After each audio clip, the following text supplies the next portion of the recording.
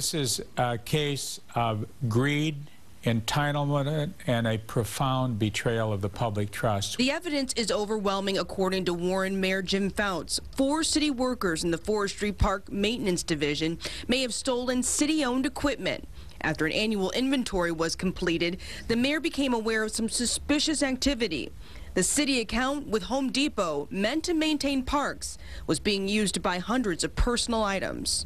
Boxes and boxes of drills, boxes and boxes of towels, boxes and boxes of heavy-duty garbage bags. After thorough investigation, search warrants were obtained. Fouts estimates at least $10,000 worth of items were found in 4 city workers' homes.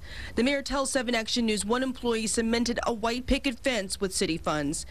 Someone swiped a city Home Depot card to buy a heavy-duty toilet seat, and a dog run was installed in an employee's front yard. It's just disgusting behavior that I think all good civil service employees, union employees, are just totally repelled and repulsed by this. By phone, Warren Police Deputy Commissioner Louis Galasso says, quote, "I wholeheartedly echo the comments made by the mayor. We are committed to investigating this to the fullest extent."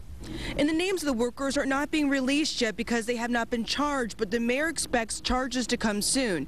Meanwhile, the 4 workers are on paid administrative leave.